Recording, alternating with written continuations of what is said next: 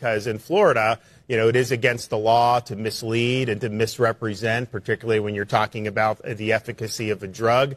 We see just recently, Florida got $3.2 billion through legal action against those responsible for the opioid crisis. And so it's not like this is something that's unprecedented. So today, I'm announcing a petition with the Supreme Court of Florida to impanel a statewide grand jury to investigate any and all wrongdoing in Florida with respect to COVID-19 vaccines.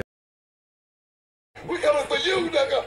And I'm just sick of seeing him. I know he says he's going to retire. Someone needs to grab that little elf and chuck him across the Potomac. Now, with all due respect, I'm not going to take that from anybody. Oh,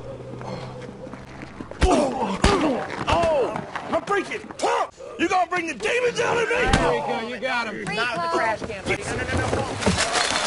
Trash! All right, let's get him off. Okay. You know what? No. This is my hat now.